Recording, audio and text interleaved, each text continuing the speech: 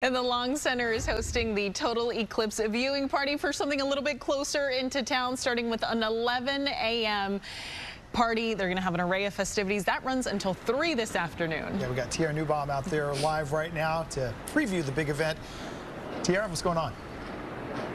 Good morning, guys. Yeah, they're getting set up here and doing some sound checks. They've got the glasses set out, some different pamphlets and bags that folks are going to get. But the Long Center, in partnership with the Simons Foundation, putting on the Total Eclipse Viewing Party, and it's going to be a good one. Yvette, what's happening today? We're so excited. Doors open at 11. We have this free community viewing event happening here at the Long Center, and we're excited to experience this with all the folks in Austin. You guys have been working on this for 2 years. What are some of the things that people are going to get into, and what went into making it come to life? Yeah, so we've been working with many partners all across the city of Austin, obviously the Long Center, but also Fusebox Festival, Waterloo Greenway, the Thinkery, all creating their own events and experiences for people to engage with the eclipse.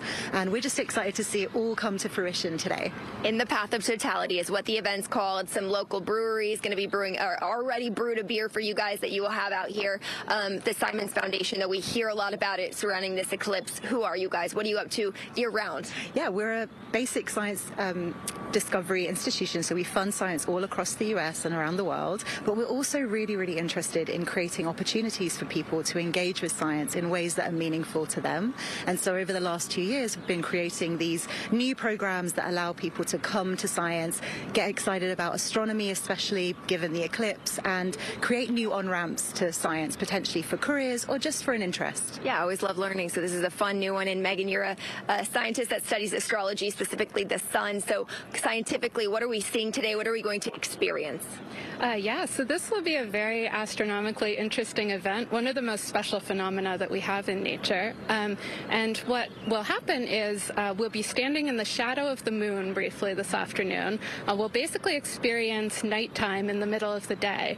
And that's because the moon will be blocking out our view of the sun. And for the brief moments of totality this afternoon, we'll actually be able to see, if the clouds clear up, the corona of the sun, which is something that you can normally never see with your own eyes. Wow, and the history of this event is something special too. Can you talk a little bit about that? Sure. So solar eclipses play a really important role in the history of astronomy. They're how we first learned that the solar corona exists. We even were able to test Einstein's theory of relativity with a solar eclipse. So they hold a special role in history, and it's great that we're going to be able to experience it for ourselves. Wow. Anything else people should know when experiencing this today?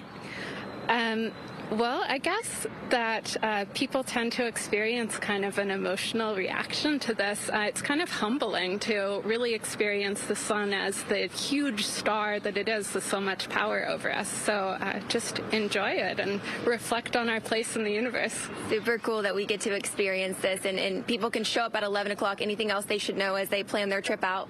No, just bring lots of energy and hope that these clouds are going to clear and we're going to get a great show. Yeah, it should be a good day. The party's here no matter what, guys. 11 o'clock, the doors open. The party will continue here until 3 o'clock. It is first come, first serve, even if you RSVP. It's whoever shows up first gets in, and what a beautiful backdrop to watch. Just a historic day right here in Austin, Texas.